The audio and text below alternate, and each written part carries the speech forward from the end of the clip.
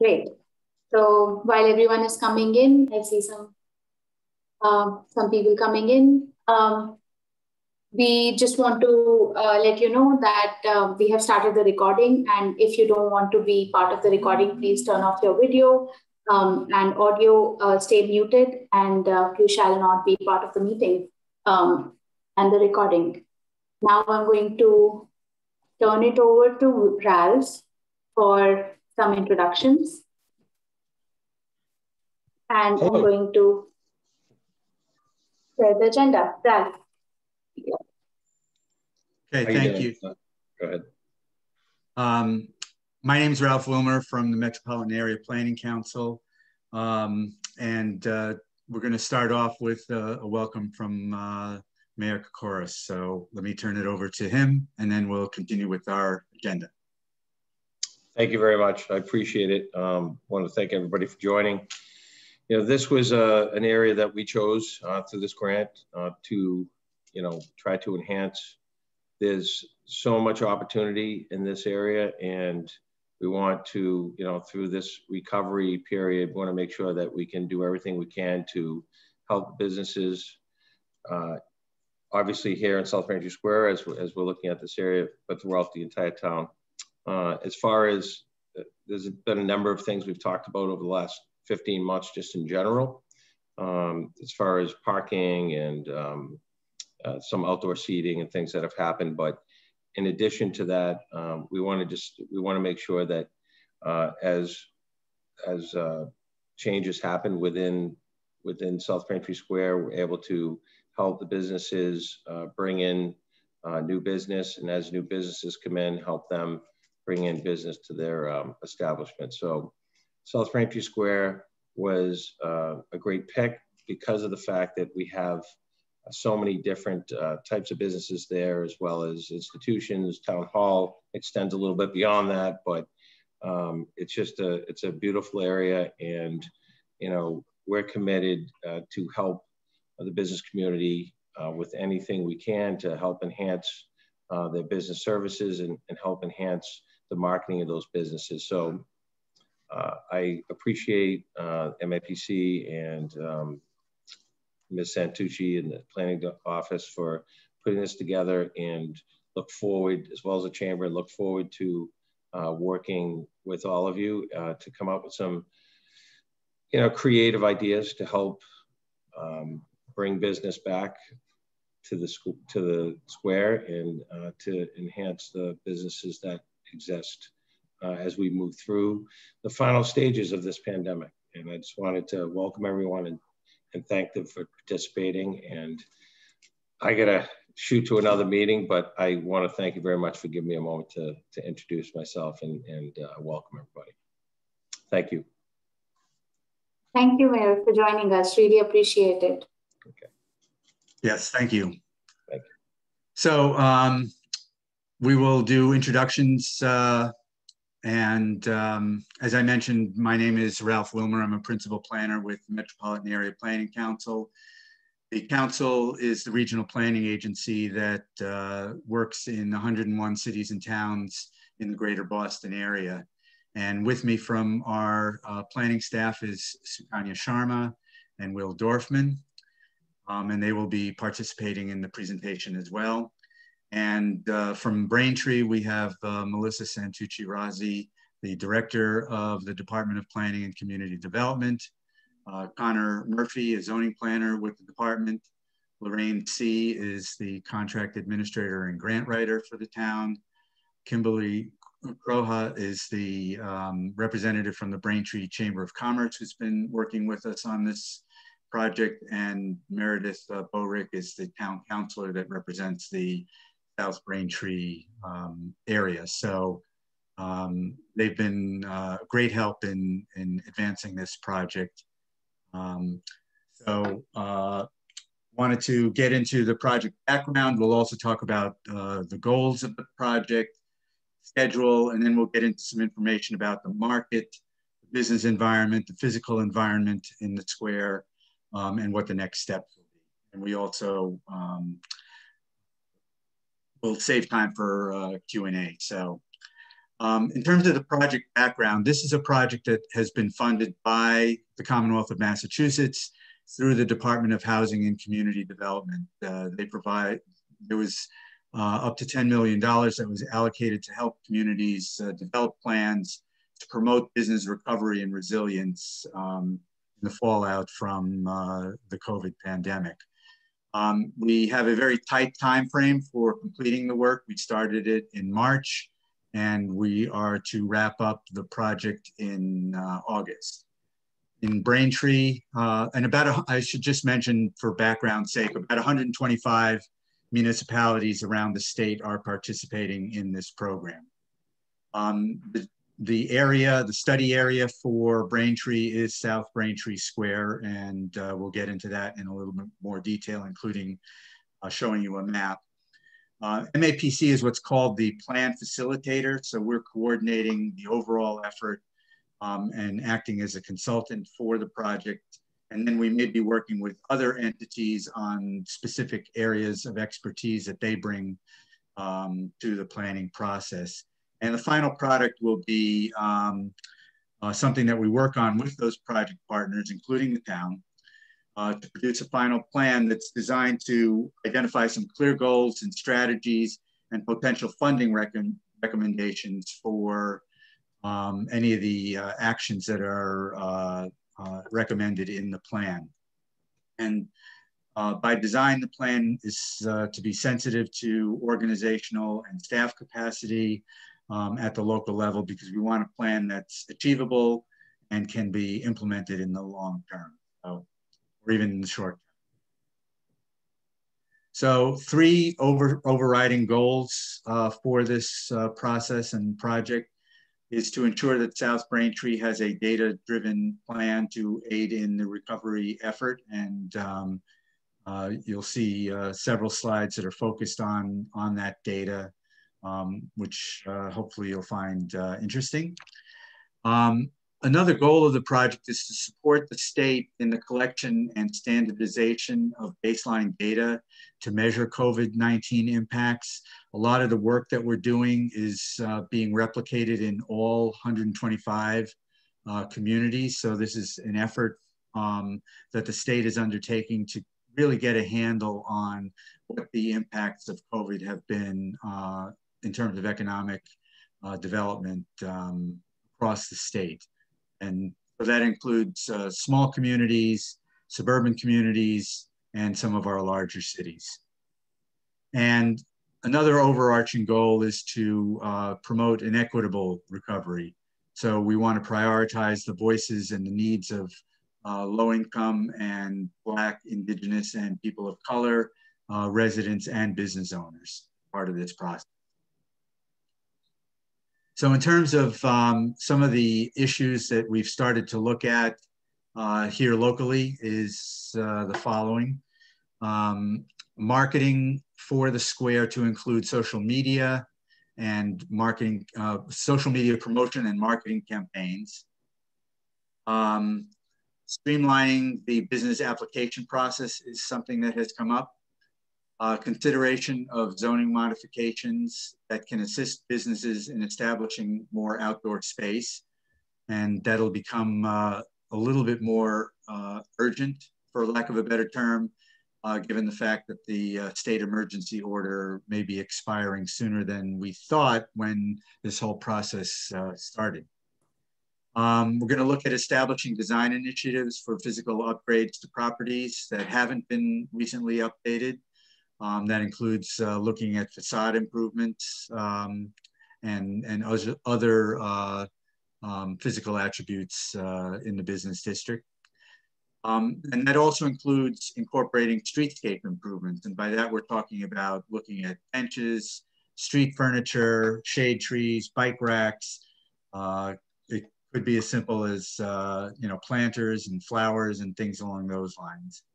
And then finally, to improve utilization of parking spaces and signage to direct people to parking areas. We've, the short time that we've been working on it, we've already heard a lot about parking. You'll hear more about that. Next slide, please. So in terms of the schedule, we started in March and through the early part of May, we were focused on, we did a business survey that some of you may have participated in, and we collected a lot of baseline data. Most of the data that we collected was dictated by the state. And we submitted to the state, to the Department of Housing and Community Development, our submission of data, and that'll be summarized in some of the upcoming slides. So you'll see the range of data that we looked at. And then we were to do an initial public presentation, and here we are. So that is what takes us through May.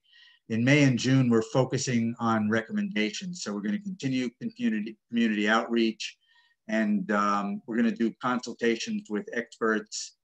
So for instance, if parking is an issue, we'll look at parking and work with consultants who are experts in parking. Same with design and zoning related recommendations.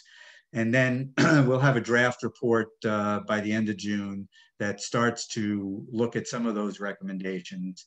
And then in July and August, we'll be having another public forum to do continued outreach, to look at what some of those recommendations are, get some input on those recommendations. And the final plan is due by the end of August.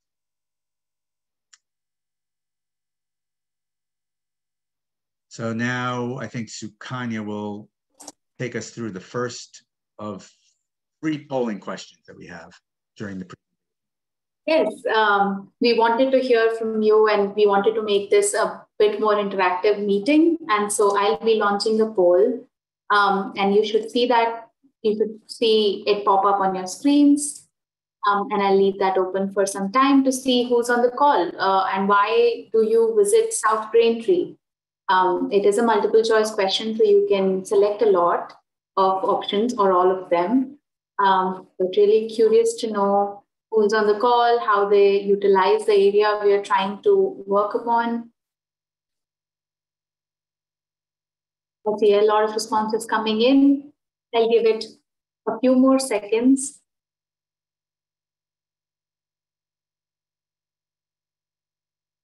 Interesting. There are a couple of options in the running which are neck to neck. I'll give it a few more seconds.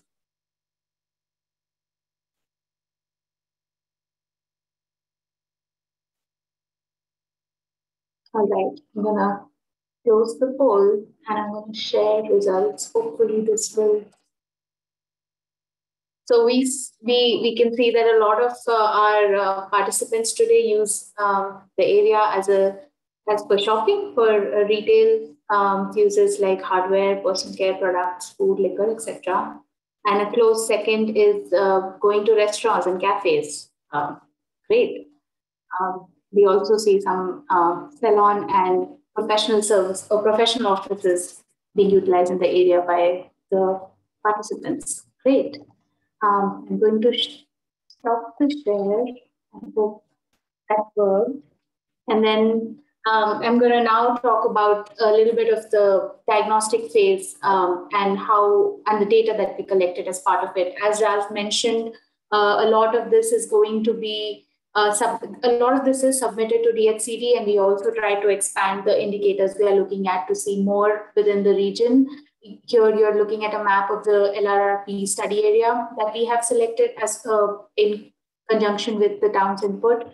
And so getting into the demographic data, it helps us understand the customer base, and to understand the customer base between the LRRP region or the study area that we had. We also wanted an intermediate geography between the town of Braintree and the LRRP region, which is why we took 1 mile radius around that area that we have, with Hancock and Pearl Street as our center. So this gives us a bigger area to sort of look at the immediate customer base. We're looking at 9,000 people for the 1 mile radius. And then that is, and those people have a little lower, slightly lower median household income and disposable income as compared to the town of Braintree.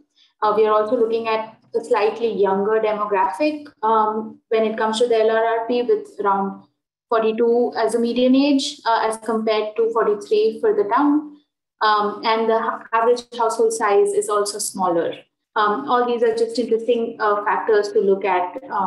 There's one more interesting factor here, which is the retail leakage surplus factor.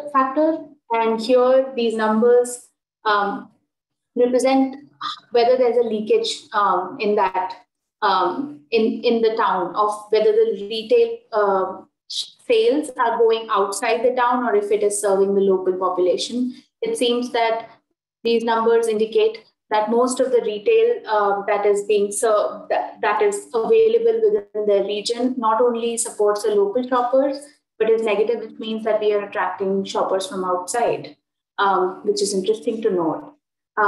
That said, all this data is has to be seen in a broader conjunction of the context and not just, it only shows us a part of the picture. Here we have some more information about population that might have a broader set of needs. So around 650 households have persons with disability within the 1 mile radius. And we are looking at around 2% of the population who do not speak English well or at all, as reported in the American Community Survey. All these numbers help us understand a little bit more about our region. Going into the business environment, we looked at some information. A part of this information was collected during the site visit, and then some of it was collected through MassDOT, etc., and town's input. We counted a total of 75 businesses within our region, and 2 out of those were vacant. Those storefronts were vacant. We counted a total of 1,489 parking spots. This includes the on and off street parking. Another thing that we looked at was the daily traffic numbers, and it seems to have dropped from 2019 to 2020, a general trend overall given the COVID pandemic. And the bicycle activity and pedestrian activity seems to have increased based on what the numbers we collected from MassDOT. So now I'm going to turn it over to Will Dorfman, our economic development planner, to talk a little bit more about the business survey summary and what we found. This business survey was conducted as part of our diagnostic phase. So Will, I'll let you take over. Thanks, Sukanya. Today we're just going to quickly go over just some of the key highlights that we saw from the business survey that we conducted as part of the diagnostic phase. So we had about 19 respondents that, Sukanya, I think your screen share presentation is down, but I can just quickly go over the key findings from the survey. So we had about 19 responses total within the study area among businesses. Among that, 47% of respondents had 5 or fewer employees. So we had a good chunk of businesses, of small businesses participate in the survey. Additionally, we also had among the top categories for respondents, the largest of which was food service and accommodation, accounting for 32% of respondents. Tied at 16% included everything related to retail, personal service, and professional and technical services. So we had a good amount of a relatively even spread among attendees, or among respondents, I should say, for the survey. And among all the respondents, 84% rent their space as well. So a good amount of respondents are renting their space. So next slide. So unsurprisingly, like many other communities, large amount of businesses reporting they've been operating at a reduced capacity. So in this, in the South Braintree survey, we had about 63% of businesses reporting that. However, one thing very unique was that 0 businesses reported any sort of closure. So Braintree has been able to, the South Braintree study area has been able to relatively weather the storm of COVID. However, 58% of businesses did report that they generated less revenue in 2020 than they did the year prior. So although we haven't seen many business closures, many businesses have reported some sort of impact. So over half had less on-site customers in January and February 2021 than they did prior to COVID beginning, so a year prior to that. The vast majority, 94%, reported being impacted by COVID. The most common of which were having to implement safety measures at the business's expense.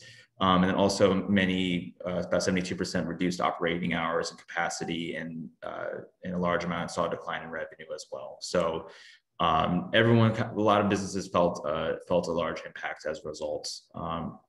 In terms of overall sentiment with the business environment and the physical environment. So 47% of businesses indicated that the regulatory environments pose an obstacle to the business operation. And we had cited specific categories. Among the most popular was parking, was cited as a major concern. So 42% of those businesses who cited a regulatory concern cited parking. It's a very common thing that we have seen throughout our site assessments in terms of issues that have been brought up. There's been, however, there's a lot of, most businesses have reported either being satisfied or slightly satisfied with everything related to the condition of public spaces, streets, sidewalks, the safety and comfort of customers and employees, and also the condition of private buildings, storefronts, signs, and the proximity of complementary businesses and uses. So overall, a largely satisfied based off of our survey results.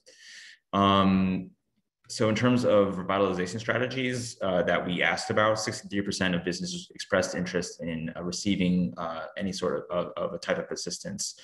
Among the most popular was a large interest in participating in shared marketing and advertising. So how do we market our business, and how do we market coming to the South Braintree area? And then another 32% of businesses were interested in low-cost financing for things such as storefront and facade improvement as well.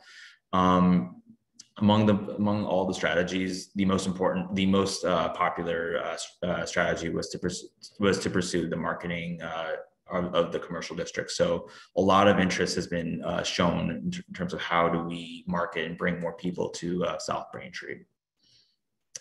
So we have another poll question. So the next one we want to know is, how often do you visit South Braintree? So I will launch the poll right now. All right, thanks, Connie. So we'll leave that open for about a minute, see what we get.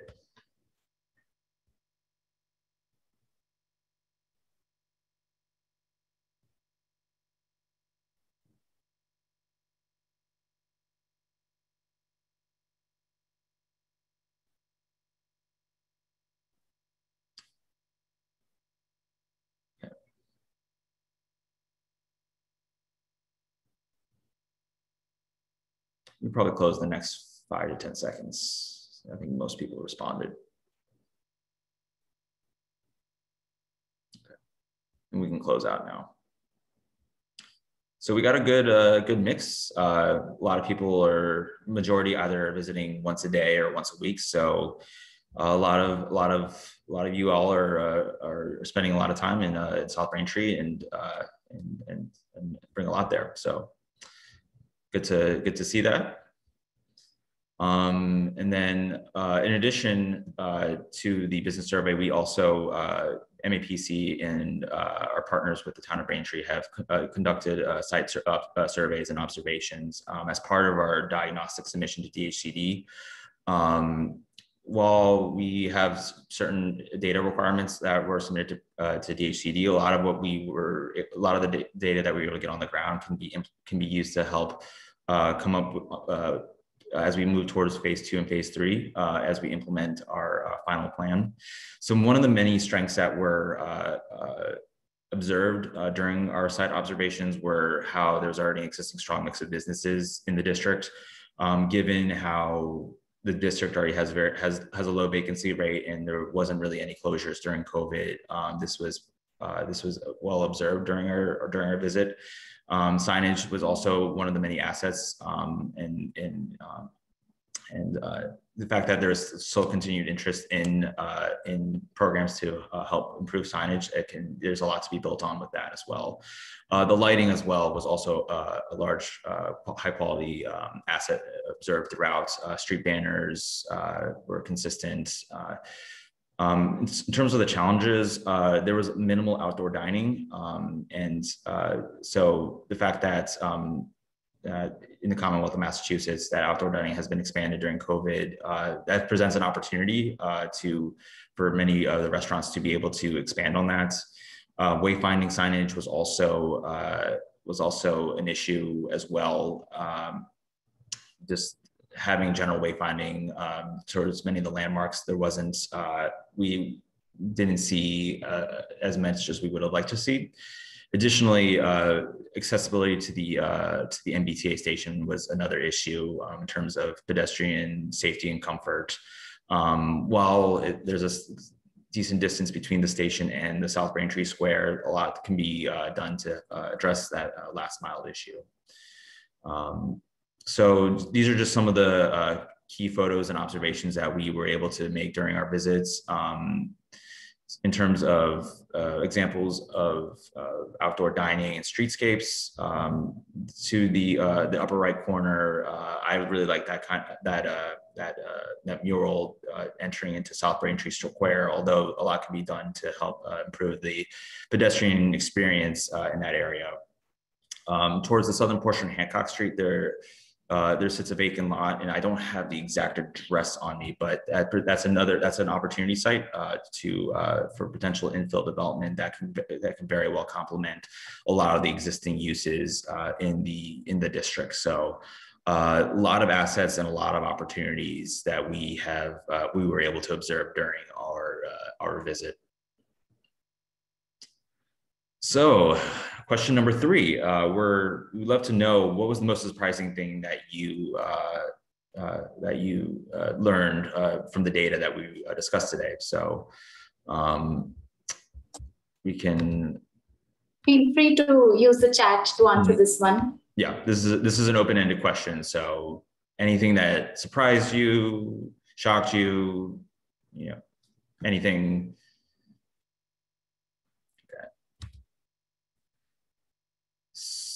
So Laura Burton said, I believe the empty lot was just approved for an apartment building. I don't know.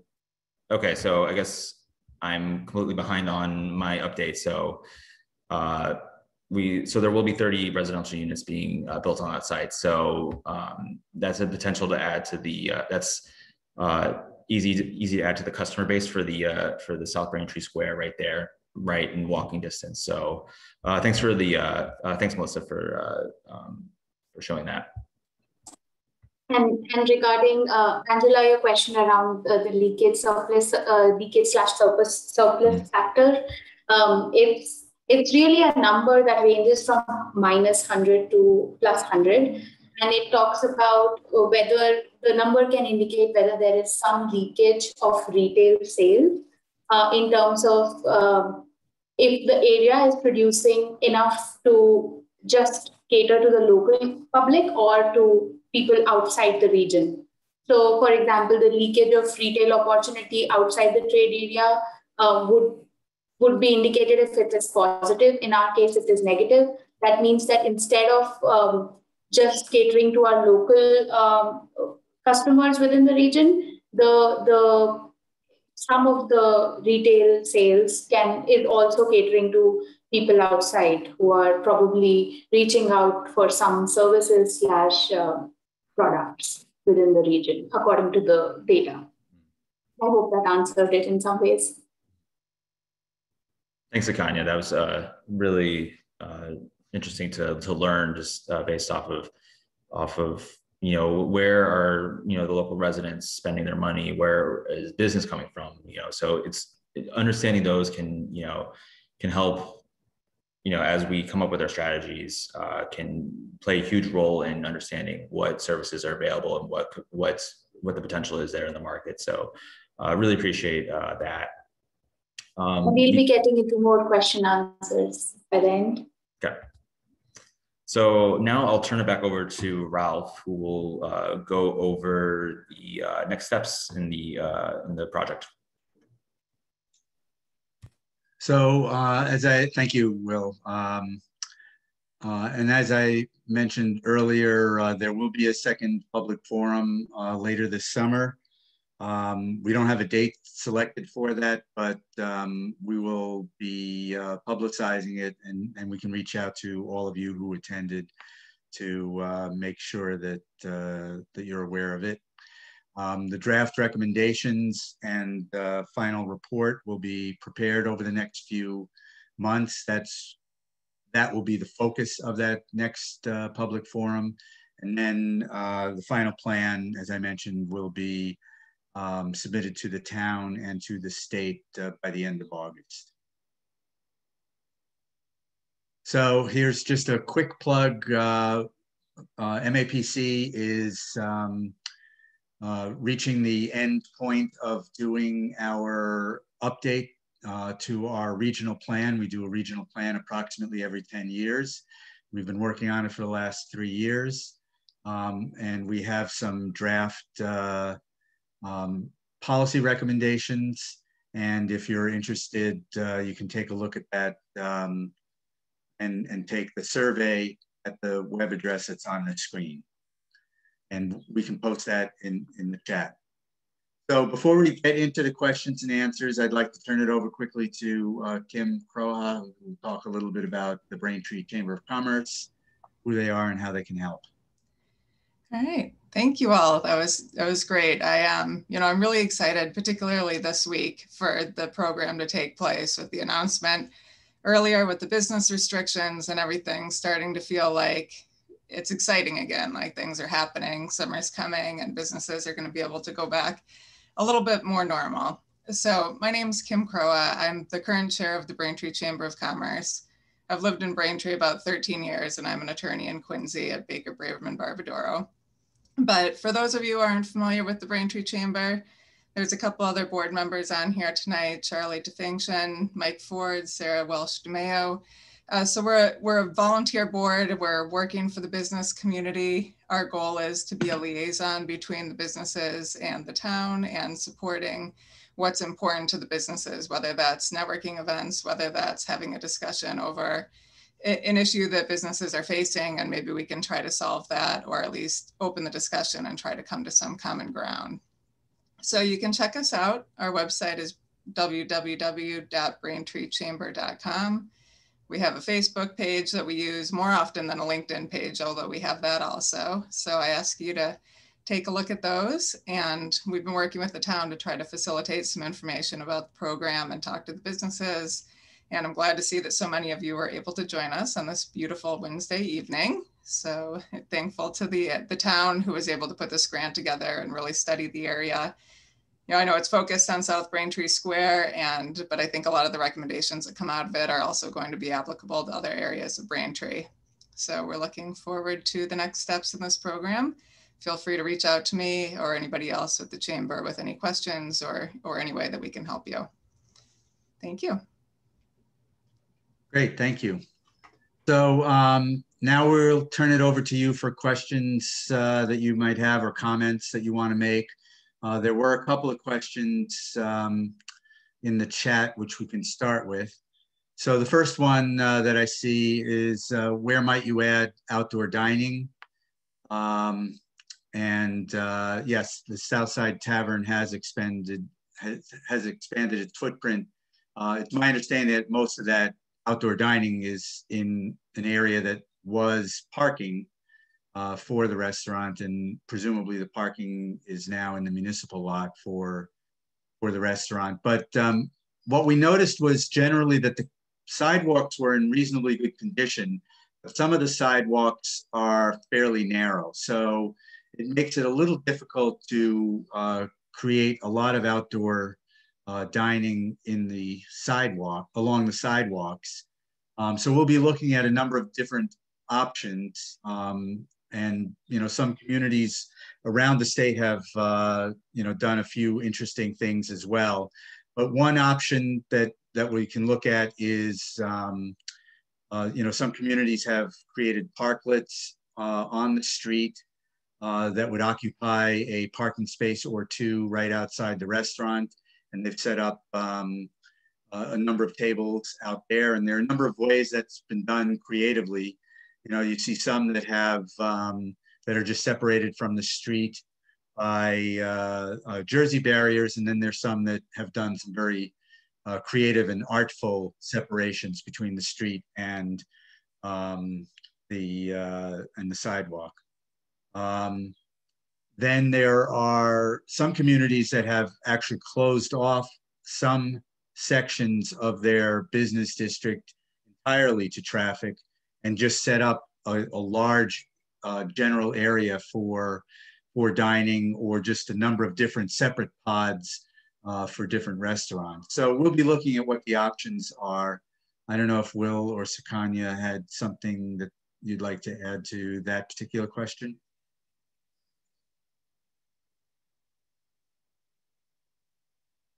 Okay. Melissa, did you want to say something?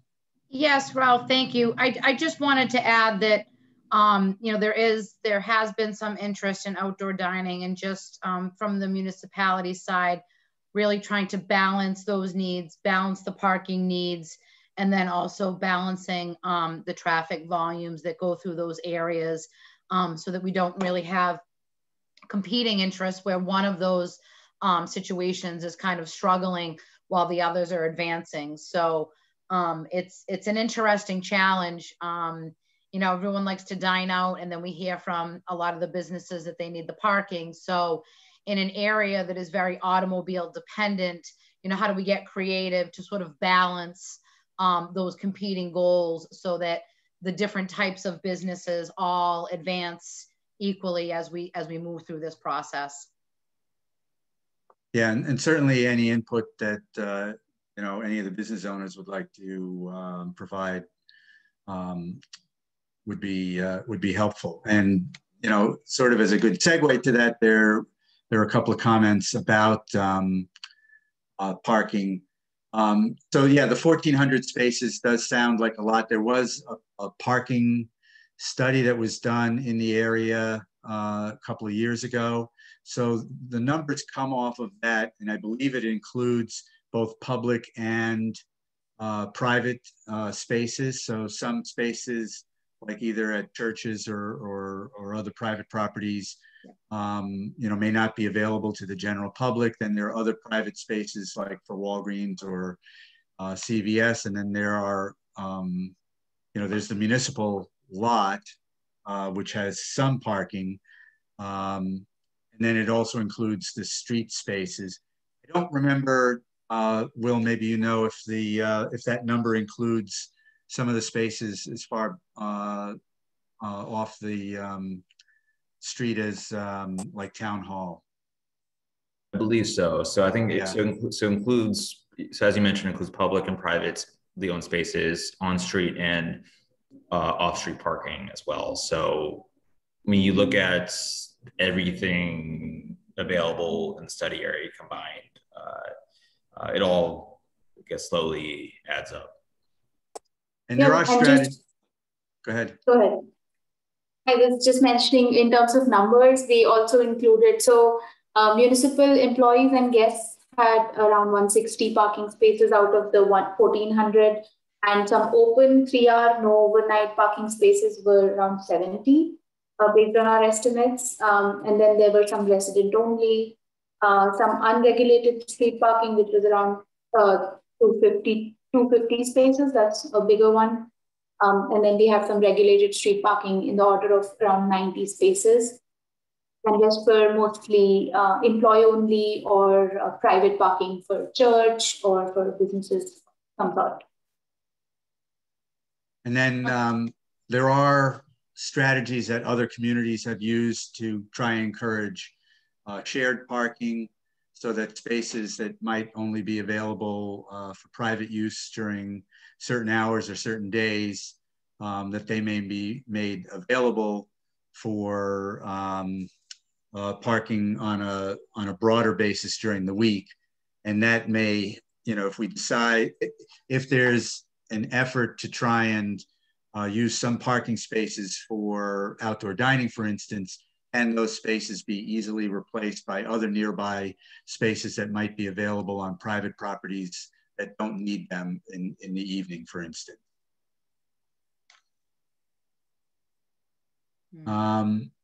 There's another comment / question about changing traffic to one way to potentially accommodate outdoor seating.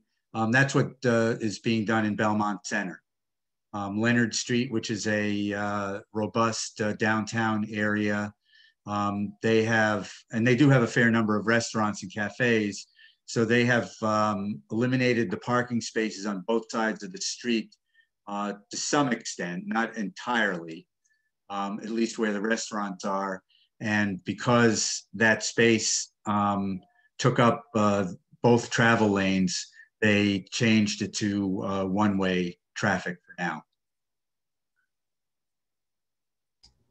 Looks like 2 other questions that came my way that sort of have to do with traffic and parking.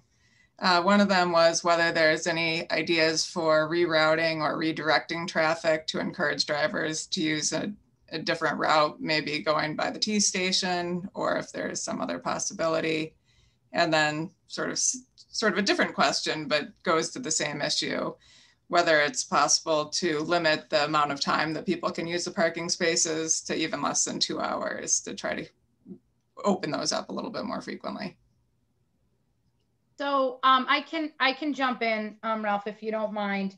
Sure. And there is, these are very interesting questions, because I'm sure everyone's sitting here going, where are the 1,400 parking spaces?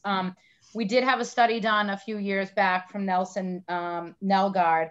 We shared that with Ralph, and that material was incorporated into the study area. I think most of the people that utilize the square on Hancock Street have seen Metropolitan has gotten, sort of ahead of the parking situation and started to stripe a lot of the areas, I would say, along Hancock. A lot of that striping, I would say, was done within the last year.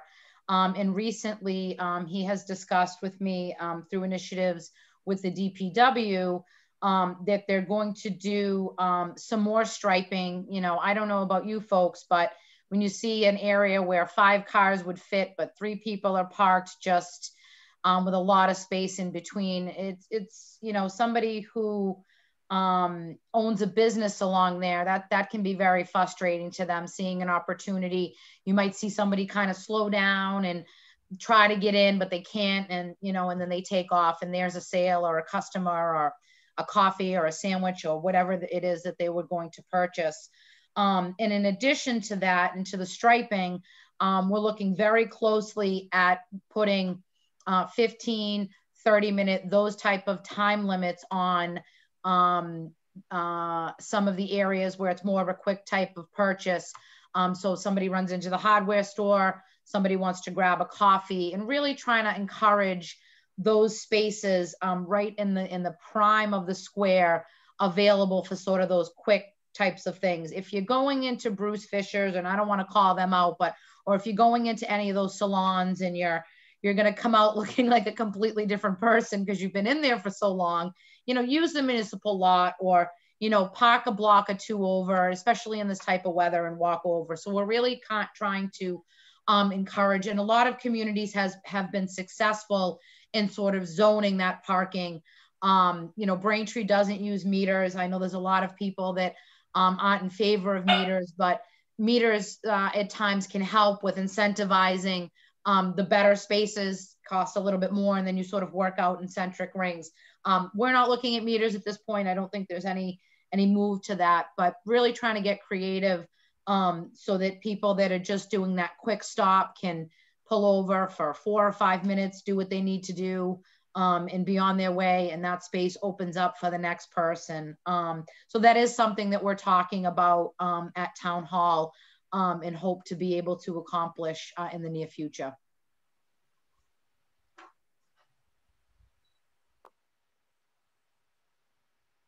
I see a great suggestion in the chat from Anne.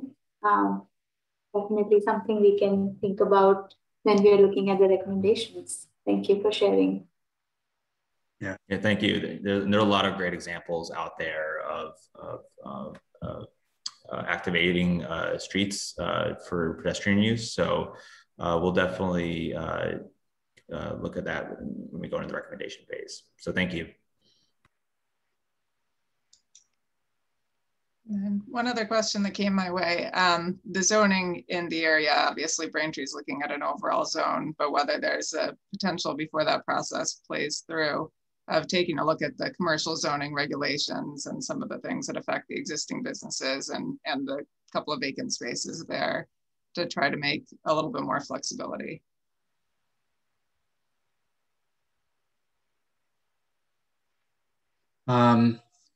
Thank you. There's another question in the chat. Is there a plan to make any changes such as outdoor seating once the governor lifts the emergency order on June 15th?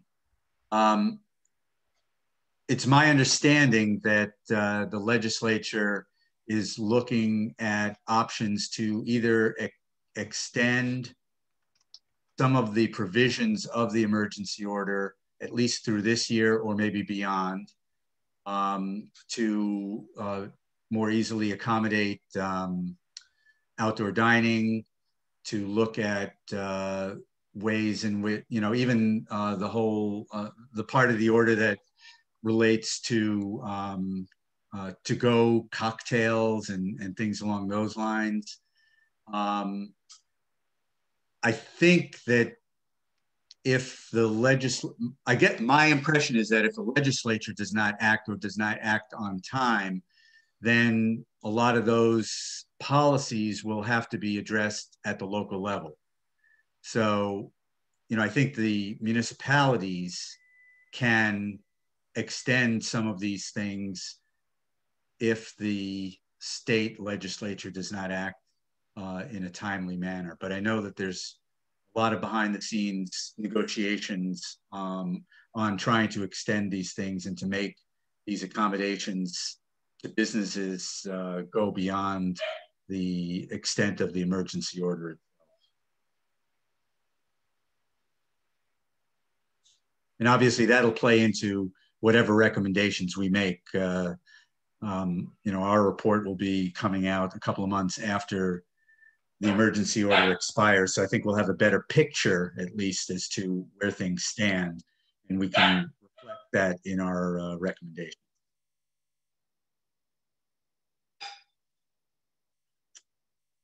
Are there any other comments or questions people might have? One last one I forgot came to me. Whether we could look at the traffic light, study the signal value of the T to clear up some of the congestion that backs up there, whether that's an area that we could study. Yeah, we can look at that to see whether or not, that's a logical next step. Is it just to clarify on Ivory Street, Kim? Right. Okay. I think so. That's the one in between the transfer station and the T.